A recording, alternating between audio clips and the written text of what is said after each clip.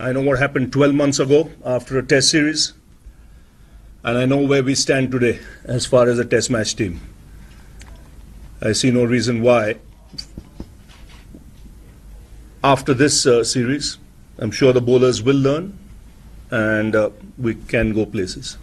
So disappointed, yes, at the result, because let's be fair, we could have pulled one back, especially in Melbourne, but didn't happen, and Australia played well.